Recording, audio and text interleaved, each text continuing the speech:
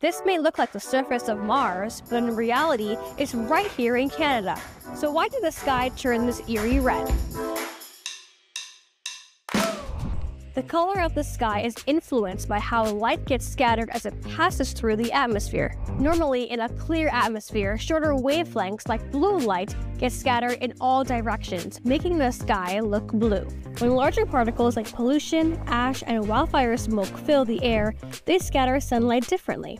They filter out the shorter blue and green wavelengths. What's left are the longer wavelengths, letting colors like red and orange filter through, making our skies look like this.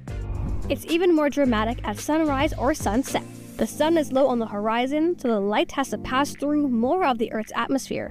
When wildfire smoke is present, the filtering is even stronger, and you can get a deep red or even a blood orange sky. I've never seen anything like this. It's terrifying. If the smoke is especially thick, the sun can appear dimmed or even blotted out, casting an eerie sepia or orange hue over everything. This is sometimes called a smoke eclipse, and it can look apocalyptic. Keep in mind that air quality can dramatically deteriorate when smoke is present in the sky. So, stay inside if you can, wear a mask if you head outdoors, and use an air purifier to keep the air clean.